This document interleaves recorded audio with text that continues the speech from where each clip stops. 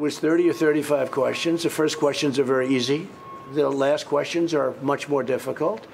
Like a memory question, it's like you'll go person, woman, man, camera, TV. So they say, could you repeat that? So I said, yeah. So it's person, woman, man, camera, TV. Okay, that's very good. So guess who else was watching that? The weightlifter over on CNN. Boy's got a mouth like a cannon, always shooting it off. And his buddy Don Lemon.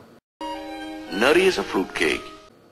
So the weightlifter, the governor's brother, decided to administer the test the president has taken to international TV star Don Lemon. And here's what happened next.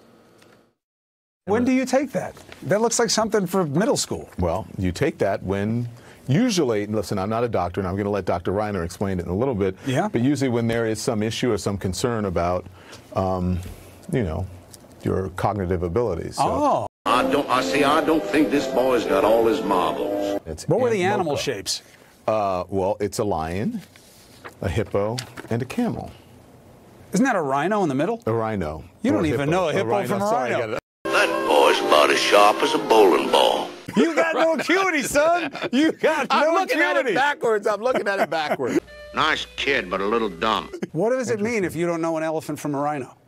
An elephant. That kid's about as sharp as a pound of wet liver. What does it mean if you don't know a rhino from an elephant? Well, you may not be a physician, but I think you know what it means. It means low acuity.